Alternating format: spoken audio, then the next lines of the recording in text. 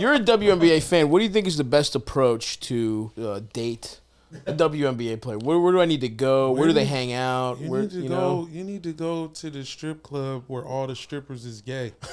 Okay. That's the one. You need to find the gay strippers. Okay. That's a lot of strip clubs, I feel like. I feel like you can kind of cast a wide net. Yeah. Getting good with the gay strippers. Being friends with gay strippers sounds like a dream come true. It's not a bad hack. Because you can smoke weed around them and stuff. And they're just cool. Hate weed for some reason. That's straight girls do not like weed. You know what? That's pretty true. Yeah, gay girls do love weed. They love weed. You're so right.